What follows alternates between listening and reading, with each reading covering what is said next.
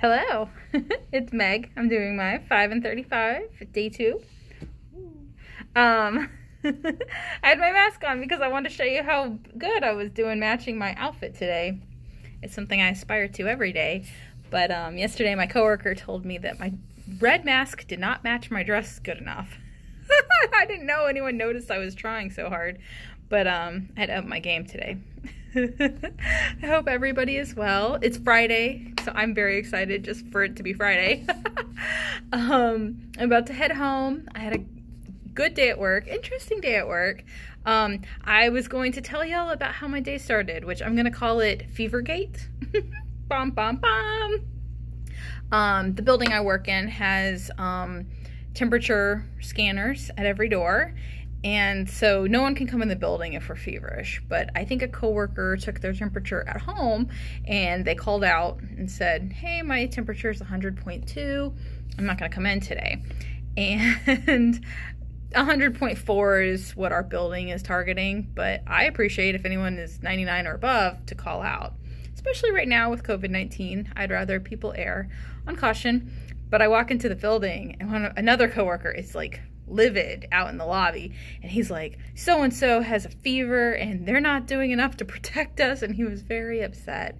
And apparently he got so upset before I arrived that my boss sent him home. And I feel like in this pandemic environment, if your job doesn't make you feel safe, you are within your rights to request to go home. But I personally feel very safe at work. You know, we sanitize all the workstations. We sanitize them between people using them, but for the most part, they're assigned, so there's not a lot of cross-contamination. We wear our masks every day around each other. We maintain the 6 feet social distancing, so I personally feel very comfortable at work. But yeah, it was quite the tizzy, and you know, sure, everyone's gonna be a little nervous until that employee maybe goes and gets a test or doesn't have a fever. She's not going to be here on Monday, so I think they gave her a mandatory 3 days off to kind of observe her symptoms. I feel great. I'm not worried, but it just started the day off really weird. And then I walk in and my boss is like, so-and-so's out sick, so-and-so got sent home, and we have no internet. It's like, damn, what are you all doing today? So I helped solve that problem by finding USBs and connecting all the computers, because we have laptops and they all use the Wi-Fi, but we do have the technology to hardwire everything, so that is what we did. Easy day at work, other than making sure everything got done while covering other people's duties. I was gonna say, I listen to music, I listen to podcasts generally in the background to have a little bit of noise, keep my brain interested while I'm working.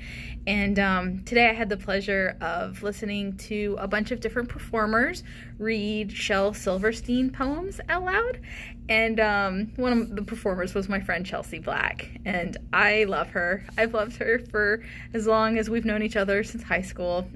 She's a fantastic performer, I guess you'd say. I was going to say artist, and theater arts is an artist, but she's fantastic. She does opera, she does theater, and she's one of my friends that kind of helps me remember that in this pandemic, all of our friends who do performance arts are really excluded, because right now I like to think singing is a super event, a super spreader event.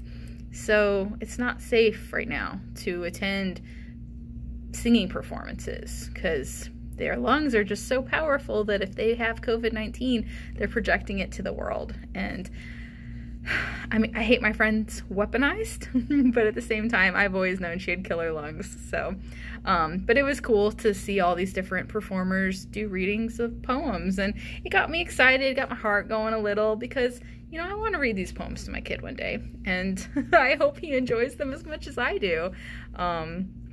But yeah, that was just kind of like the shining bright moment of my day. Tonight, it's Friday, I'm just gonna go home and relax. I'm so excited to do a whole lot of nothing for the next 2 days.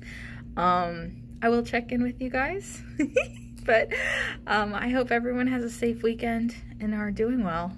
And in the links, I will post a link to their performance video of the poems. They've been doing a lot of different readings, and it's super cool. All right, you guys take care. Bye, I love you.